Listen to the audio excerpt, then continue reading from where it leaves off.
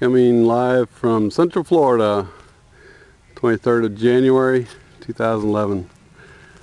Batch collector I'm assembling. It's nowhere near done. I got a 50-gallon tank on the right hand side, a 40-gallon tank on the left hand side. It's insulated with double pane glass from old refrigeration coolers.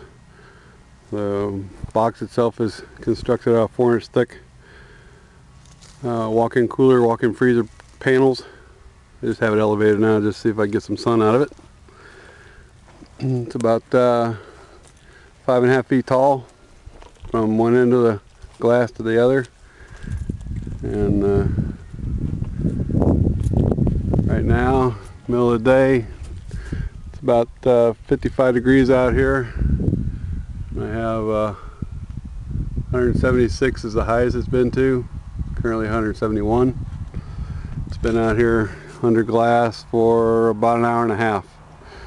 It's nowhere sealed, so it's not airtight. No plumbing has been connected to it. Just trying to give me an idea if I'm on the right track or not. So far it is working out well. Still got to put some trim on it, build a base for it. Keep you updated.